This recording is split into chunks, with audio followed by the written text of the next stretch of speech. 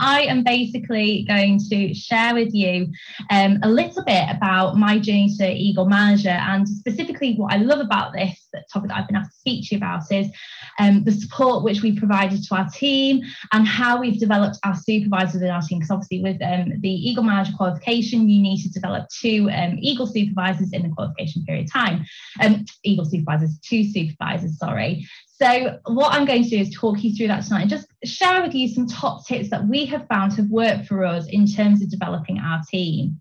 So to give you a little bit of a background about myself, so I started Forever 3 years ago. I was an assistant head teacher and my partner Tom was a project manager. Now, our long-term goal was that we would both be able to leave our careers and be stay-at-home parents to our daughter Arabella, who Bob mentioned earlier.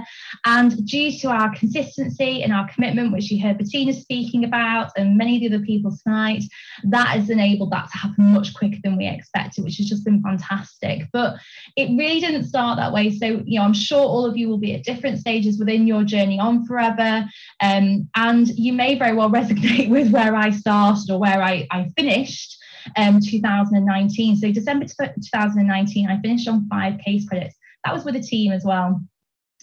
So when people say, they struggle to do 4CC, I really resonate with that because that was me. I was struggling to do that too. And I think that kind of empathy with your team is really important. We've all been there. We've all started out. And yes, it is, I think that's amazing that we all do start with that same box and it's what you do with it. But equally, it's quite daunting. I don't know about anybody else, but I actually, when I received my box, I put it in our spare bedroom. I left it there for 3 weeks. I was so frightened to open it. But I did open it, and as the rest of the day is history. Now, my first 18 months, as you can see, they were a bit kind of roller coaster. They were inconsistent was the word. And that's why I finished on 5CC in 2019. However, it was in 2020 that I was like, right, things need to change here. And that's where I really became consistent. That's where also Tom joined me in the business midway through the year. And I was able to replace my salary as well. So by the end of 2020, I'd become a manager in the April. I was part of 75 Club. I'd achieved Forever to Drive in the November.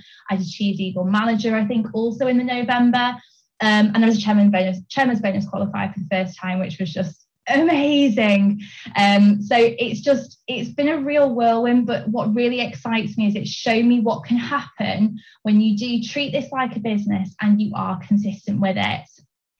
So let me just give you kind of profile of my team. We don't have a massive team at all, but what we do have is some amazing people within it. So we do have an Eagle Manager ourselves, Beth Jones, so she's in our team. We also have an assistant manager, Lindsay Bellamy. And in addition to that, we've got 7 supervisors as well from the qualification period time. So if you think within that, you've got several people that we could have used as our Eagle supervisors. We love each and every one of them, and particularly Lindsay and Beth. I know Bettina mentioned about one of her managers being her best friends. That's the same for us as well. Beth is one of my best friends, so is Lindsay. Lindsay and I actually knew each other from school. We're best friends, lost contact over the years and reconnected. So I think there's a real key thing there as well about expanding your network and going back to people maybe who you haven't spoken to for years, and reconnecting with those people.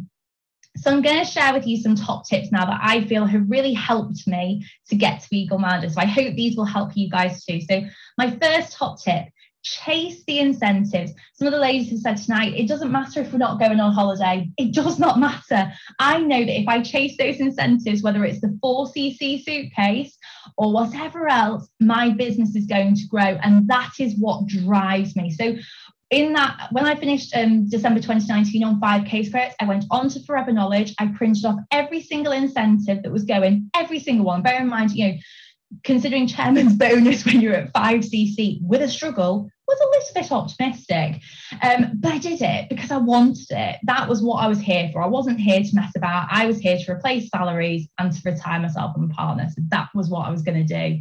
So you need to chase those incentives. And you can see here, I have actually a chart on my fridge and I cross it off.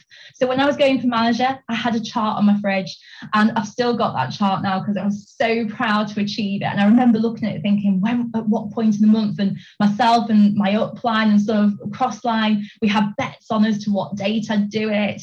And these charts are really significant. And basically it breaks down, I've got it on there for Global Rally, Chairman's Bonus, and also for Eagles. And I highlight these off as we go. So every month when we get our bonus recap, we fill it in a little bit more. And it's really exciting. It sounds so simple, but these are the things that kind of keep you going and make you realise, am I on track? And we also put on there where, you know, at the start of the year or at the start of the qualification when we want to qualify, and which part of the qualification when we want to qualify. So we really, really break it down, and we know literally day by day, week by week, what we need to do. And I think that's so important that actually we're doing this now as Eagle managers, but equally it's what we coach our team to do, because it's what we did when we were going for supervisor. I knew how many gel drinks I needed to get a week. I knew what I was doing. It's volume mapping, isn't it, which we know, but it's a really good way to kind of plan out what you're going for. My second top tip, you can see my partner Tom here on the screen and my assistant manager Lindsay. Lead from the front. So, you know, if you want a rocking retail business, if you want your team to have amazing retail businesses, yours needs to be amazing. And that is something which Tom and I have taken really seriously. As I mentioned before to Bob, we had a big community event here today where we opened our home and we showed people the products. We developed those relationships, and it was really amazing to do that. And I think when you're doing, if you're mirroring to your team what you want from them, if you're showing them that, then you will find that actually that happens. I would say, I think I'm right, that out of the 9 supervisors that we spoke about before, Beth and Lindsay obviously inclusive of that as assistant manager and Eagle manager, I think I'm right in saying that 8 of those achieved supervisor independently, okay? And that has been really important to their retail, and we're really big on our retail, okay? So my advice would be an incredible retailer yourself. So, you know, show people how to. This is a stand that we did at a golf club near us. Be out there, be retailing. It's such an amazing time to be out there and sharing, you know, our amazing products with people. There's such a massive market for it. But I think that if you're expecting people to do 10cc retail, not that they need to, but, you know, for some people, like I said, the majority of our team, that's how they've got to supervisor.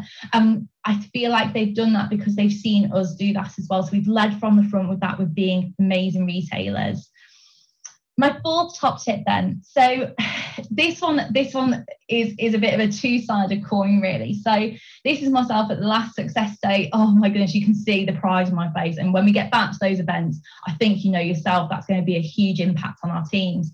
However, I've put here, get people at the beginning. And yes, you do want to get people at the beginning. You do want to get people when they're fired up. So I think, you know, really kind of having that daily contact with them when you get somebody new that signs. But equally, I think Bettina mentioned as well, you can't get everyone. And some people just don't want it as much as you. And that's okay. And equally, though, don't write people off, because for myself, I had been in the business for 18 months, very, very up and down, very inconsistent. But then look what I achieved in 12 months. So you just don't know. You just don't know who the dark horses in your team may be. Keep that connection there. I think if you lead from genuine, you know, really heartfelt authenticity, people buy into that, whether that's with your team or with the products. But don't stop that when somebody signs. Keep that going. I check in with my team regularly, whether they are active or not, because first and foremost, we connected through friendship, and I don't want to lose that. That's really important to me. So my fifth top tip, share, and share. I am so delighted to be sharing with you guys tonight. I hope that some of the tips that I've shared will help you, but equally share with other teams as well. Share with everybody, whether it's sharing the products with your local community, whether it's sharing the business opportunity, whether it's helping other people in other teams. Again, be genuine, be a nice person, and you'll find that actually your business will flourish, because actually people are buying into you and they're investing in you, and you'll find that you will get so much from them as well, not just from a financial perspective, but from just so much more, which I think is really important. My sixth top tip, you need to have the biggest why. You need to have the most unrockable why ever. I've taken this clip here, this photograph from something which Forever pulled together a couple of months ago, and it's a quote that I gave them about how I felt showing our daughter Arabella what I had created with this very little business which everyone thought would fail, but look what I've created. And I felt so proud of that. And I am so proud of that. But I think my tip to you would be with developing your why and readdressing it as well. So don't just do it once, then come back to it. More often than not, your why is not materialistic. So, for example, it might be that you want to take your family to Disney, but there will be a reason behind that. So whenever I'm working with my team, we play the why game. So they'll say, I want to take the family to Disney. Why? And they'll tell me why. Why is that important to you? Why is it important that your kids get to go there? Why do you? And if you drill down, you'll find that actually these goal boards that you see covered in Range Rovers and trips to the Bahamas, that's actually not what people are necessarily working for. It's the feeling behind it. And the photograph that you saw before of me on stage, I have that printed in the front of my planner because the pride that I felt at that moment was just unbelievable. And it's those emotions that drive you forward and make your goals so much more than just a dream or a wish. They make it a need as opposed to a want. And that's what I would really suggest you to do. You need to have, I need this. Not I want it, not I want a Range Rover, not I want a holiday to the Bahamas. I need to do this. And if you have that, you'll find that it will develop at an astronomical rate. Now, this is when we did go to head office and bumped into Bob a few weeks ago. And you can see this saddle to Arabella. If you've ever been to head office in the product centre there, you'll recognise this sign. This couldn't be more poignant, really, with everything that's happened recently and the sad loss that we've had with Rex.